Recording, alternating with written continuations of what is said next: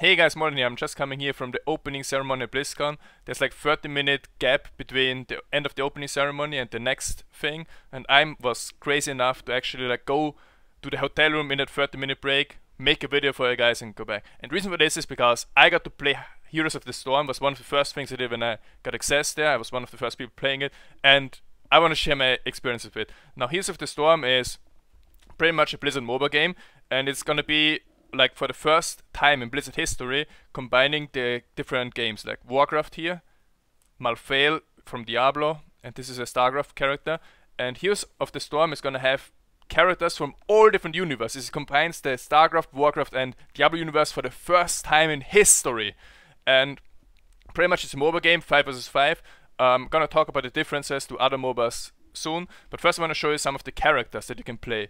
Now, that's a quick overview of some characters. Nova, Kerrigan, Illidan, Falstad, who else was interesting? But Furion, Ufa, Arthas, the Lich King, Tyrell, and wait, there's the female barbarian, and you have Diablo. And guess who I played in the beta session? I played Diablo, of course, which is kind of like a melee character with some abilities. Here's, for example, like his ultimate is a global ultimate that stuns everyone, regardless of the map where they are, for 2 seconds and deals some damage to them. And I should use this to like help my other lane win the team fight while I was somewhere completely different. Now, the game itself is so much fun. I mean, differences, or major differences to League of Legends, which I've been playing recently, are, for example, if you have a level 1 character, you already have all your free abilities. And then as you level up, you just make them stronger and stuff. It's not going to be like League of Legends where you start like with one ability, then you get level 2, you get a second one, and so on. Like, you have everything at the start, which like means that the skill level, even at level 1 fights, is already much higher, because you have to like use more abilities. What hasn't been in the game yet was like the item system. Like, it's just basic, like you play, you fight, you kill monsters, get experience, and kill players, and go for objectives, of course. But obviously in the future they're gonna have item system as well. It's just not, the game is not at that level yet. Now, I was playing the game 5v5. I played Diablo.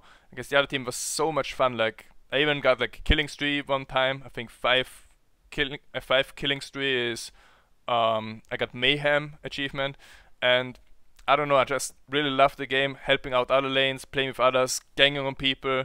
Like, when I was catching someone in the jungle, that's another thing. Like, the jungle is completely different than from League. It's not just like killing creatures and maybe get some buffs. No, it's like if you do something, there's something amazing happens. For example, you get teleported to another map. Like, that's another thing. There's different maps. Like, League of Legends only has one map, the Summer's Rift, that's being played competitively.